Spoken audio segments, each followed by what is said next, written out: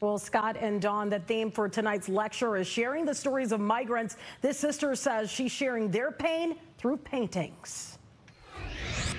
We have, as a diocese, as a church, responded to the many immigrants that enter the United States and are processed by Border Patrol. Norma Pimentel is a nun at the Diocese of Brazil, which is the border diocese of the southern border of Texas, where at the end of 2023, U.S. Border Patrol had nearly 250,000 migrant encounters.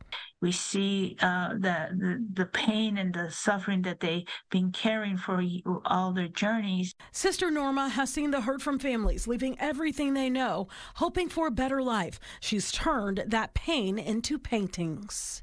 I want to capture as best I can is the frailty and that these families have lived through. Join me in welcoming Sister Norma. Sister Norma says she captures the emotion she sees in their eyes. The story Sister Norma has heard and the painting she's created caught the eye of the Archdiocese of Chicago, where she's showcasing her art at Holy Name Cathedral.